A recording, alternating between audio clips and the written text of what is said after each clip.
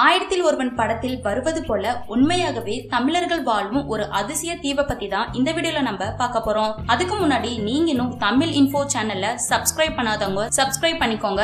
அதுக்கு கீழே இருக்க ரெட் கலர் பட்டனையும் கிளிக் பண்ணிக்கோங்க. அதுக்கு பக்கத்துல இருக்க பெல் ஐகான் சிம்பலையும் கிளிக் பண்ணிக்கோங்க.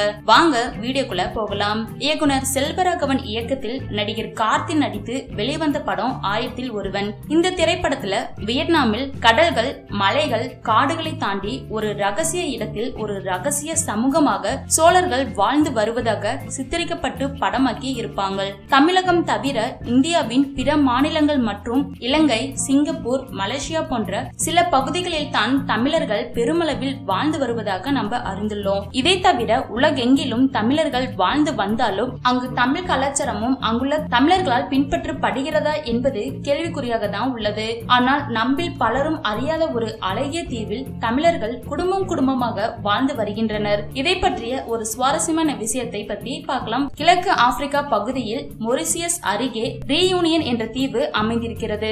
இங்குதான் தமிழர்கள் இன்று வரை லட்சக்கணக்கில் குடும்பமாக வாழ்ந்து வருகின்றனர். இந்த பகுதியின் மொத்த பரப்பளவே 2500 கிலோமீட்டர் சதுர தூரம் தான். 2012 மக்கள் தொகை கணக்கெடுப்பின் படி இந்த தீவுல ஏறத்தாழ 8.4 லட்சம் பேர் வாழ்ந்து வருகின்றனர். இவற்றில் 2 லட்சம் பேர் தமிழர்கள் என்பதும் குறிப்பிடத்தக்கது. இந்த தீவு பிரான்ஸ் அரசின் கட்டுப்பாட்டின் கீழ் இயங்கி வருகிறது. இங்கு மக்கள் மிக மகிழ்ச்சியாகவும் சுதந்திரமாகவும் வாழ்ந்து வருகின்றனர். ஆனால் பல ஆண்டுகளுக்கு முன்னர் அப்படி ஒரு இங்கு நிலைமை இருந்ததில்லை. 180 ஆண்டுகளுக்கு முன்பு பாண்டிச்சேரி பிரான்ஸ் நாட்டிற்கு கீழ் அடிமையாக இருந்து வந்தது.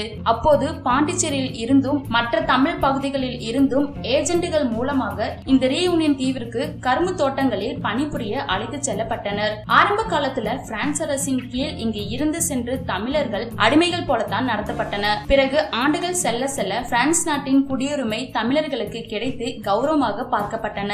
பிறகு படிப்படியாக இங்கு இருந்த தமிழர்களின் நிலை உயர ஆரம்பித்தது. இங்கு வாழும் மக்கள் பிரான்ஸ் மற்றும் தமிழ் கலாச்சார கலவையுடன் தான் வாழ்ந்து வருகின்றனர்.